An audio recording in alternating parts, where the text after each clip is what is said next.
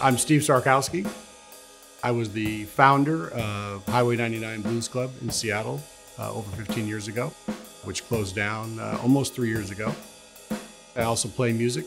I've been playing music and playing drums for a long time, probably since second grade. Seattle had a really active blues scene for a lot of years. At one time, there was probably 7 or 8 clubs in Pioneer Square, all focused heavily on the blues and R&B. By the time that the idea came to be and I found a location, there were none left in Seattle proper. You know, I really felt like Seattle needed to have a blues club again. I think that it needed something that was not just a neighborhood club in terms of its size, but a little bit bigger to attract bigger types of acts. I just felt like there was a hole that needed to be filled. Highway 99 Blues Club was open for 15 years.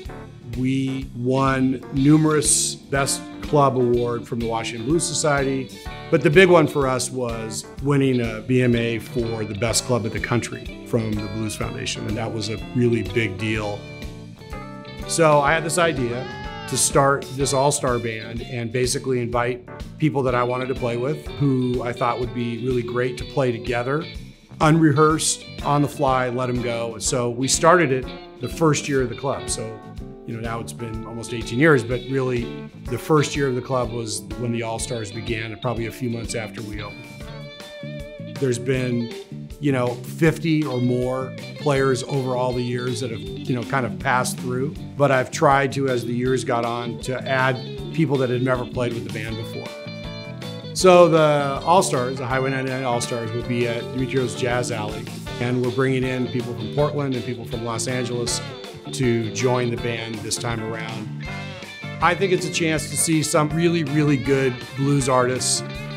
You'd have to go see 5 separate shows to get all these people together. And I think the fact that they're all together and playing together is really unique.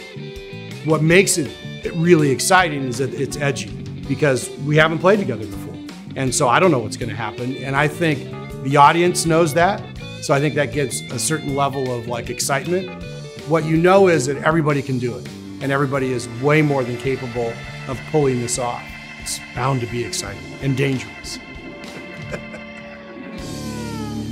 The Highway 99 All-Stars play 3 nights at Dimitrios Jazz Alley, February 8th, 9th, and 10th.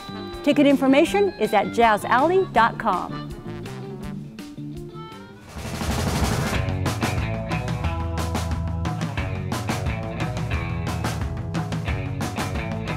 Catch Art Zone Friday nights at 8 and anytime online at seattle.gov/artzone.